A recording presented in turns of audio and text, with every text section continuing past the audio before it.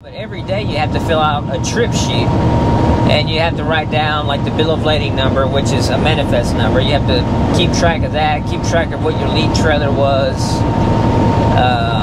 the date, the time you left the terminal, the time you got to the next terminal.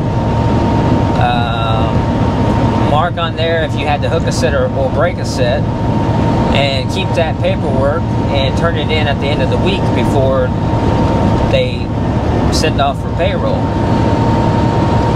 The other thing you have to do while you're doing that, which it doesn't take long to do that, is you have to go on, this is a Peoplenet device right here, it's my ELD. And I guess a lot of people don't use Peoplenet, which I know that not everyone uses it. But you got to go on there, you send off an email to your payroll department at your terminal. And make sure that the payroll terminal, the payroll department at your terminal is receiving these messages. And what they are, it just tells you where you're at, which trailer you're hooking up, who you are, was it loaded, was it empty, what's the manifest number. It wants to know stuff like that. So you have to input all that information. Basically, yeah, a lot of that is the same information that you're writing on your trip sheet. And that's just a digital version of what you just wrote down. So you got to send that off so that you for sure get paid for that stuff. And of course, if you have to break the set or something, you got to put that in as well. And these Peoplenet devices, they do have an option for navigation, but I don't know if these work or not. When I first got hired on, I was told they didn't work. But maybe they do. I've never used it for navigation. I always had my own GPS. And by the way, the company doesn't give you a GPS. All right, that's something you're going to have to buy. And I know $300 seems like a lot to drop on a truck GPS, but if it's going to help you make more money consistently, go ahead and invest in one. Now, when I first started here, I just used Google Maps. The thing about trucking with Google Maps is you've got to have a little common sense, okay? You got to pay attention to the road, because Google obviously is designed for cars. So Google might try to take you down a road with a 12'7" bridge. You got to watch out for those signs. Google will try to take you down a road that says no trucks. You have to look for those signs. And at night, it can be more difficult to see a no truck sign if you're in an area that isn't lit up very well. So that's something you got to be aware of that. And not every state highway is a safe route for trucks.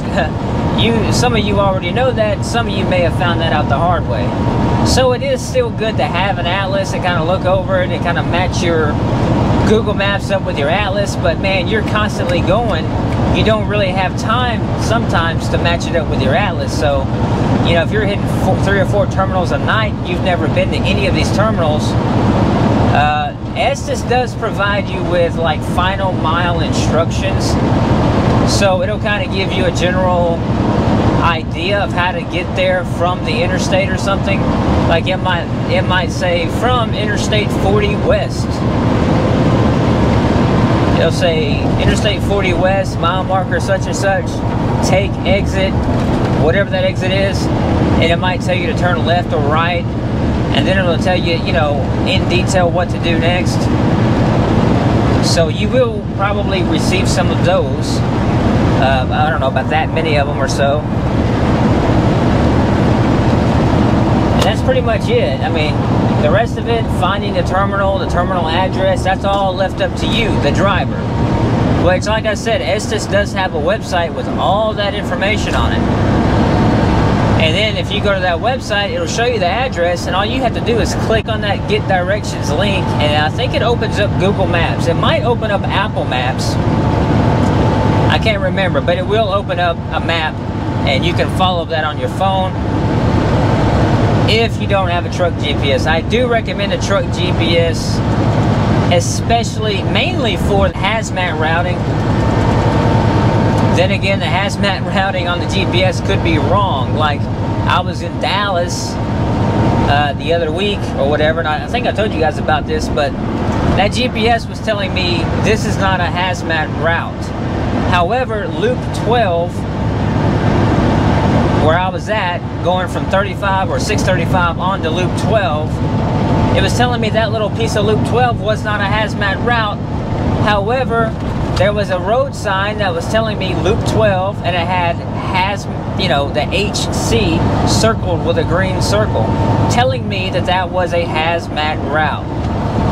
But the GPS didn't think it was, so that can be a little finicky from time to time, so double check, especially if you already know where you're going. But for the most part, it works perfect, man. You just gotta, you'll figure out where, if it's right or if it's wrong, and obviously you can update these things on your computer and all that stuff. So I would invest in one. Now the one I have is really big. Honestly, it's a 7-inch display. Hey, what's up, Estes? I honestly think it's a little too big for this truck because I'm so close to the windshield that it's like boom right there, and it's just so big. Now I would get the smaller, the 5-inch display. If I could go back and buy another one, I'd probably get a 5-inch display because they're not that big. They don't take up much of your windshield.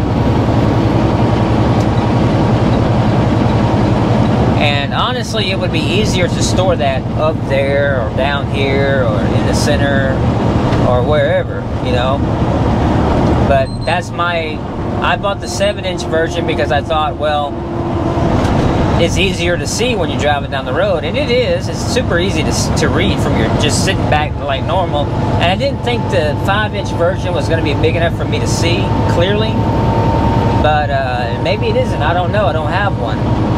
But I think I would rather have that than the 7-inch version. Now, I did buy the version with a dash cam, but man, that dash cam footage is crap. It is crap. It's not even good road footage. I mean, this GoPro would make a better dash cam than that damn thing. And besides, if you work at Estes, now this truck does not have a forward-facing camera in it. It never has had one.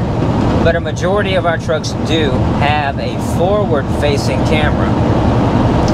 So if you were to get into an incident, if you're following too close for too long, it will make a video. And you will have to review that video.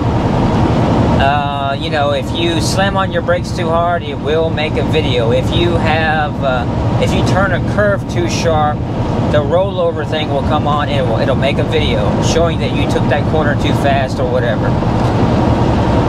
And so you will have to review those videos. So be mindful of that. And how do you know if it's recording? Well, there'll be a message that'll just pop up right here on your ELD. Right in the center of the screen, it'll say whatever your violation was, it'll pop up there, and it'll say recording in effect, or something along those lines, to indicate, that it's recording right now. So you'll go and you'll have to watch like a 3-minute video. You'll review it with your dock supervisor or your terminal manager or somebody, and that's it. You just review it, and it's not a big deal. I mean, obviously you don't want to get that because that's more time you got to spend in the office when you go to the office.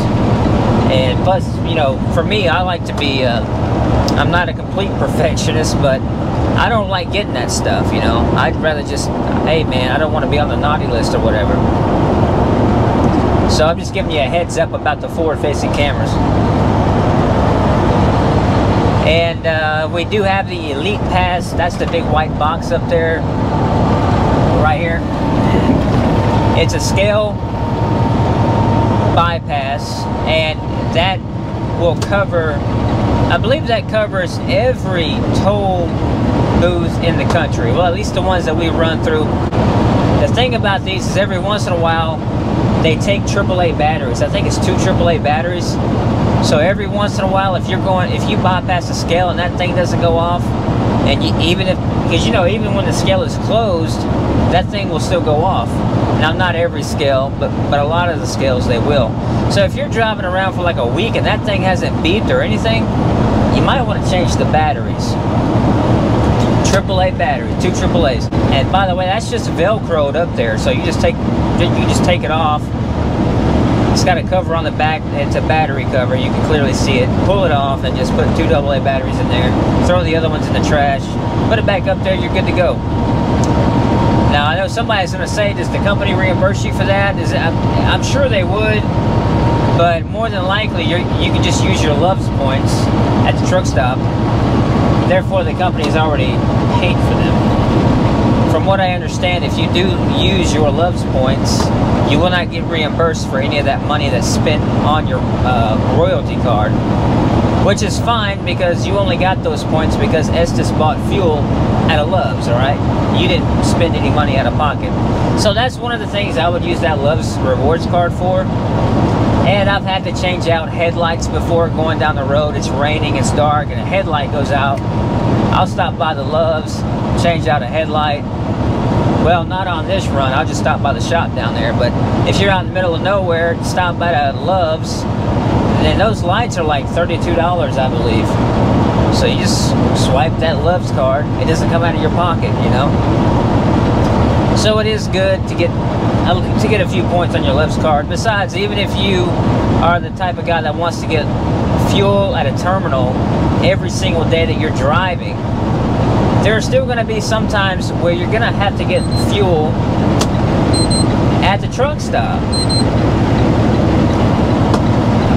So if you're going to get fuel at the truck stop, make sure you swipe that card. And, you know, and of course, sometimes, I mean, you might leave the terminal that has fuel, you're like, man, I forgot to get fuel. That's happened to me plenty of times. All right, so I go down the road somewhere, 100 miles on the road to a Love's, fill up the truck. So when I got this truck, there was no camera. There's still no camera, and there was no toll pass. And so I was running tolls, and finally they put a toll pass in here. But I remember one time I ran across 90 in Indiana, Ohio, and then I ran I ran 80 across Ohio, I believe it was, and 90 across the state of Indiana. And anyway, I was going to Pennsylvania. Well, the toll, I paid one toll out of pocket. I think it was like 76 bucks. And the Ohio toll was, it was like 50-something dollars. I was like, no, I'm not paying this one. And I told the lady at the toll booth, hey, I can't, because, you know, you guys know if you run up in Indy or across Ohio, they don't have just a express lane. You have to stop. There's a gate blocking you from leaving without paying and all that. And both states have that. So I slid my debit card in the first one to pay for it, but the second one, the Ohio toll, I said no. So they asked me to pull out. I waited probably 15-20 minutes. The state trooper came up and he just wrote out like a little warning ticket, giving the Estes 7 days to pay this toll, and that worked out just fine. And I did get reimbursed in cash, not on my next check, but in cash. When I got back home to my home terminal, I asked my terminal manager if he could reimburse that toll for me. I showed him where it was charged to my bank account, and he says yes. And he counted out the money right there in front of me and handed it to me, cash. So it's not like they're going to put it on your next paycheck. Well, they could do that. I don't know, but it's usually a cash refund. A cash refund is what you're going to get. So anyway, all that stuff works out. So that's kind of how that stuff works out. But if you don't have a pass when you first get here, you will get one. So that's if you get a new truck. Now, obviously, if you get a used truck, there's going to be a toll in there. You ain't really going to have to worry about it.